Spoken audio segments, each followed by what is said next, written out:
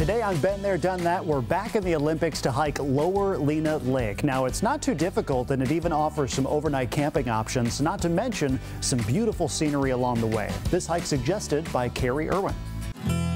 This is the start of the Lena Lake Trail. It leads to Lower and Upper Lena Lakes, as well as a starting point to climb the summit of a set of peaks known as the Brothers. The hike up is tough enough to make you sweat as you travel a rocky but well-marked path. Even though there are plenty of switchbacks, make sure you stick to the trail. Hikers that go off the trail lead to erosion problems and also damages vegetation. Trail workers do their best to steer you in the right direction.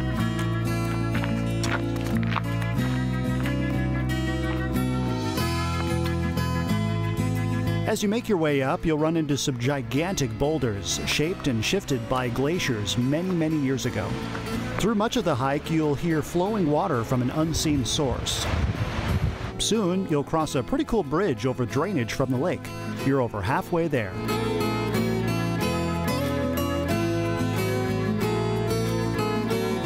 One more bridge to cross and Lower Lena Lake finally becomes visible.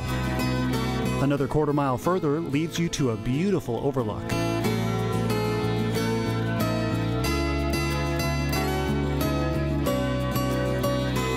It's the perfect place to sit back, have some lunch before heading back down to your car. That was Lower Lena Lake, and I hear Upper Lena Lake is pretty cool too. If you have a hiking suggestion you'd like me to check out, you can email me your suggestion to bdery@king5.com.